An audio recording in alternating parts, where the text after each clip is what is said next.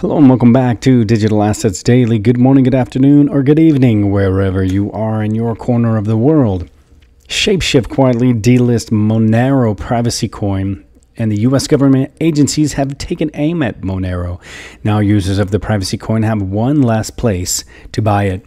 And I would expect this to be the new beginning of the new norm of removing the privacy coins as they began to use the CBDCs and the stable coins. So if you hold those, you may want to consider your options before they start coming for them. In the next article, we have the next evolution with Stellar and Blockdaemon. And Stellar is entering a period of growth with a number of significant protocol upgrades well underway. Blockdaemon has a long-standing relationship with Stellar as one of the first protocols we supported back in 2018. In 2019, Blockdaemon received a grant from the Stellar Development Foundation, SDF, which is the nonprofit that supports the ongoing support for the growth and development of the decentralized and open source network. On the next article, we have XRP remittance at the heart of Ripple Q3 market report. Ripple has purchased 45.5 million USD worth of XRP tokens to support its new XRP remittance service line of credit. Line of credit allows Ripple's clients to borrow funds in XRP quicker and easier than traditional alternatives. With the line of credit, Ripple is seeking to increase financing efficiency as well as bolster its XRP remittance services.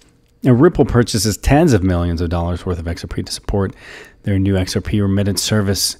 And that is the statement from Q3 as they again purchased the 45.5 million USD worth of XRP. On the next article, we have financial experts say the shift from cash to real-time payments, the RTP in Asia, has accelerated. But the real challenge will be connecting those infrastructures across borders. So RTPs are a critical element of nation building in the region, in particular around increased digital and financial inclusion. India is a global leader in RTPs with 41 million transactions per day, closely followed by China. So while domestic RTP systems are growing across almost all Asian countries, the cross-border payments remain a challenge. And that is something that Ripple is focused on, the enterprise institutional wholesale level, whereas we see that on the unbanked, underbanked, and the retail side tends to lean more to Stellar. On the next article, we have over 400 million Indians can now send money via WhatsApp. So people can safely send money to a family member or share the cost of goods from a distance without having to exchange cash.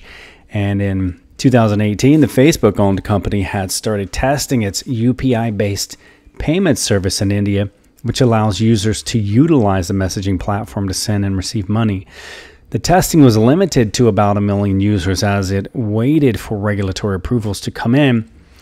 But the NPCI, which runs the Unified Payments Interface, UPI, used for real-time payments, RTP, between peers or at merchants and while making purchases, allowed WhatsApp to start its payment service in the country in a graded manner, starting with a maximum grade user base of 20 million in UPI. So starting today, people across India will be able to send money through WhatsApp. The secure payments experience makes transferring money just as easy as sending a message. People can safely send money to a family member or share the cost of goods from a distance without having to exchange cash in person or going to a local bank, WhatsApp said in a blog post. And again, too, if we look back on the Facebook's digital currency that they're trying to come out and release and get approved, called Libra, that is what helps speed up all of these assets to where we are today, as stated in the industry, that it moved it 3 years ahead of time. The original plan for the Facebook Libra digital currency / stable coin was intended to be based off of the Stronghold, as we've shared even as far back as last year, which again is based on Stellar. The next article, Ripple sharpening focus on dynamic payments across Europe and Southeast Asia, expanding XRP investment and their development arm. So Ripple's slew of open job positions hints at San Francisco startups' interest in expanding its business in Europe and Southeast Asia. And I think a lot of that is coming because they were stating that if they couldn't get regulations in the U.S., they were looking to leave for those locations. So the company is currently advertising an open position for the managing director for RippleNet Europe. Ripple is sharpening its focus on the dynamic payments landscape across Europe, and we are looking for an executive reporting director to the GM of RippleNet to help lead efforts in the region and support our fast-growing team in London. So the company hopes that whoever fills the position will help generate a pipeline of the fastest-growing customers in the region, as well as work with governments in the region. So the next and final article of this video, we have Does Trump Know Blockchain is Nominating Him for President in 2020, written by Forbes, and this was released on May 19 of 2020. So blockchain tech just helped Utah and Arizona select the delegates who will nominate President Donald Trump for his re-election bid in 2020 at the Quadrennial National Convention in August. So West Virginia used the same company to count the votes of military service members based overseas for the 2018 midterm elections. However, West Virginia declined to use the same company this year based on a report from MIT showing how votes could be altered and privacy violated. So Ronna Romney McDaniel, chair of the Republican National Committee, has made it clear today that there will not be a virtual national convention in August. So a similar message that has been relayed over the last week, making the decision to use a controversial voting application academic, the company has blasted back at the report issued by MIT claiming it is false. The fact that this technology is playing a role in determining which delegates go to the convention highlights how the Trump administration has generally been silent on the technology that the rest of the world has been embracing. So China's President Xi Jinping has stated blockchain is 10 times as important as the internet. And the country recently formed a foundation for infrastructure of blockchain technology. And the Blockchain Service Network is an open source protocol to provide a national network for blockchain as a service, also known as the BAS, the BAAS. So Trump has commented on Bitcoin and Facebook's Libra project on Twitter last year. However, his focus took aim at cryptocurrencies only, claiming their value was contrived out of thin air. And however, blockchain, the technology underlying Bitcoin, has largely become transformed over the last decade into enterprise applications due to its strong security as well as its transparency. And again, if words mean things, cryptocurrency is more connected to Bitcoin, where hybrids and digital assets are more connected to Ripple, Stellar, Zenfin, etc.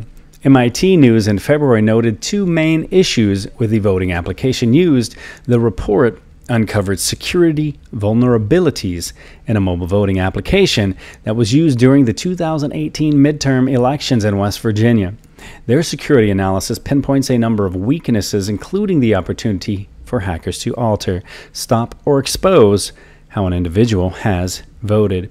So in addition, the report described privacy issues, noting the researchers found that votes' use of a third-party vendor for voter ID and verification process poses potential privacy issues for users. So then you have, before making their findings public, the MIT researchers reached out to the Department of Homeland Security's Cybersecurity and Infrastructure Agency, the CISA. Daniel Weitzner, a principal research scientist at MIT's Computer Science and Artificial Intelligence Lab, the CSAIL, stated, "We cannot experiment on our democracy. The consensus of security experts is that running a secure election over the internet is not possible today." So Votes is a Boston-based mobile voting platform. Blockchain tech, when used for financial transactions like Bitcoin, cannot be totally anonymous, rendering the term pseudonymous. However, when used in voting with the Votes application, the identity of the voter is doubly anonymized, first by the smartphone and second by the blockchain server network. Votes disputes the findings in the MIT report. While the technology and coding used is not made public, and Votes used a permissioned blockchain called Hyperledger, a protocol developed with the strong support of IBM. And Hyperledger is known for strong privacy policies and is used across many private enterprises as well. And again, we like IBM and Hyperledger as they connect directly back to Stellar. So more than 1,100 delegates voted using the Votes app on May 9 in Arizona, with a nearly even split of voters using iPhones 58.3% and Androids at 41.7%. So Vote's blockchain ledger is distributed across multiple geographically separated servers. And these servers are called verifiers. So because of their functionality is to verify the authenticity of the blocks, i.e. collection of votes containing anonymous votes before they are added to the blockchain. So once a block is verified and added to the collection of previous blocks, the blockchain, the votes are copied to each verifying server and cannot be changed.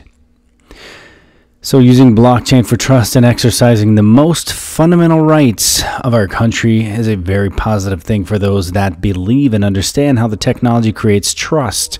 However, with the belief of the industry in this new technology, there is the court of public opinion that will ultimately judge its capabilities on the national stage. All right, guys, remember, this is not financial advice. It is entertainment purposes only. Please hit that like and subscribe. And if you can, share these videos. It helps the channel a lot. I'm going to leave you with a final thought. Success doesn't come from what you do occasionally. It comes from what you do consistently. Much love. We'll catch you in the next one.